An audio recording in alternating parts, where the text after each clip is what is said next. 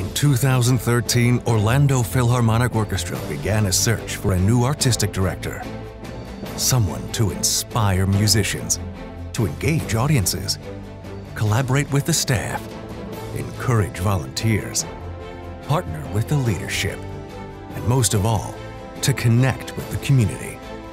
A worldwide search brought in hundreds of applicants, and in 2014-2015, the community experienced 5 finalists.